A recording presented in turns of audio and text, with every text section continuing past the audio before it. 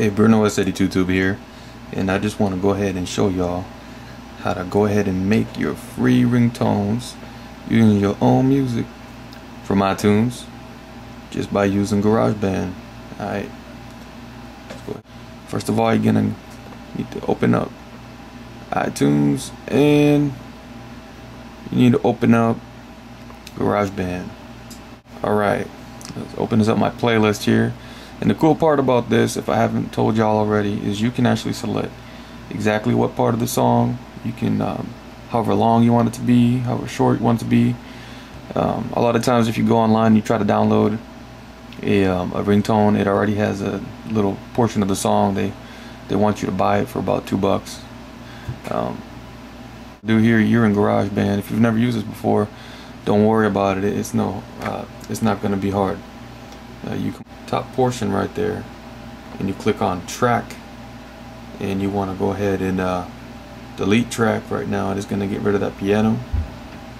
Okay, now we're good for right now. We need to go ahead and switch to iTunes. When you switch to iTunes, now you need to go ahead and pick which song you want. Click and hold, and you drag it on here to the playlist. It's gonna tell you it's converting.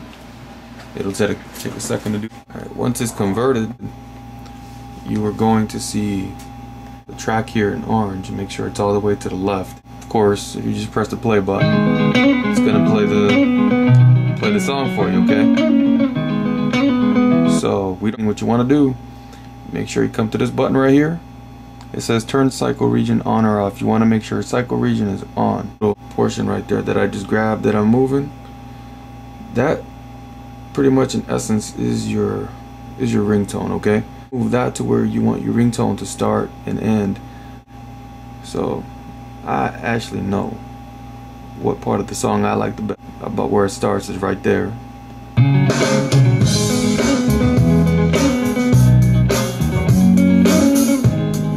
And this is cool. This is where you kind of get to play with it, and I can see I want it to be a little longer.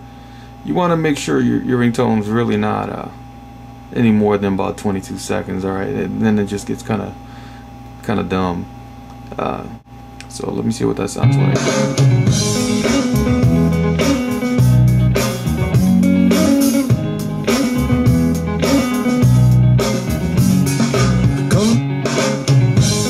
See that last little half second there had a voice. I don't want the voice in there, so I'll just take half a second off of there. Great. Pause it, come up here to share. It's very easy. That's all you got to do. Send song to iTunes, okay, but let's just go send ringtone to iTunes, and it's going to convert. It's going to give us a preview, and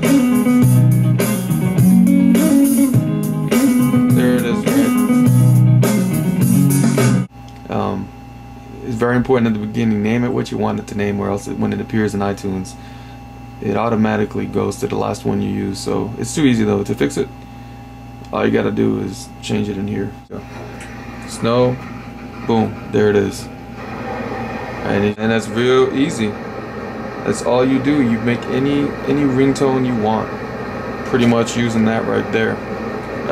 Go ahead and connect the USB on your Mac, on your Storm, and let's wait for it to appear right there. As you can see, it's connected, and bring your attention right there. You're gonna open that up, open up the folder, find where it says ringtones. It's got a ringtones folder already, okay? Bring that over here to where you can see.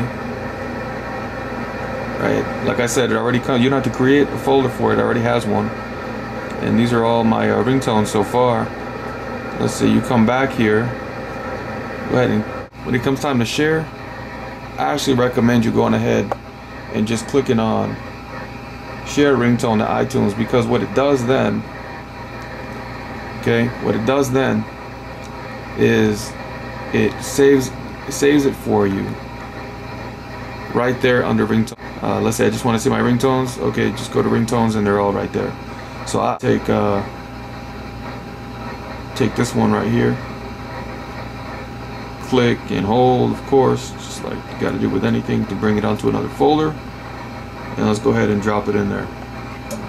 Alright, this is an important part right here. For it to play as a ringtone in the Blackberry Storm, you have to change it to MP3. It is so easy, dude. All you got to do is click on it once right there. Make sure that dot stays in there, whatever you do. The name dot MP3. MP3. I'm going to bring this little pop-up window that shows up right there. Once you do that, it asks you sure? Yeah, use MP3.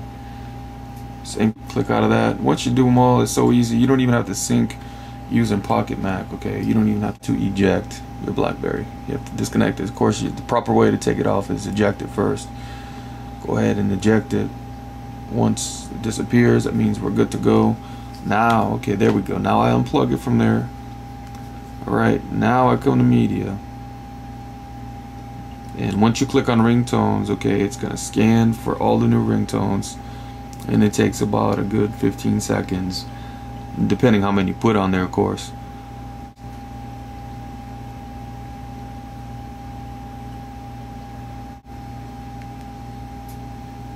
Alright, click on my ringtones. Of course, it has to go to my ringtones.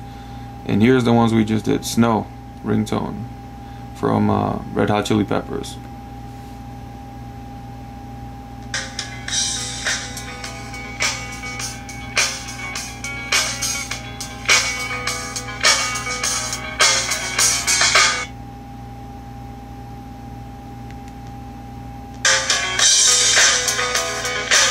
It's 9 seconds that we did it.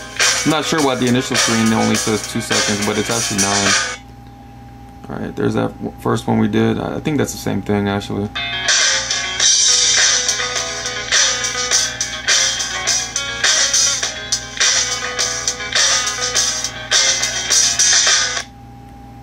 So that's pretty much how you make your own ringtone.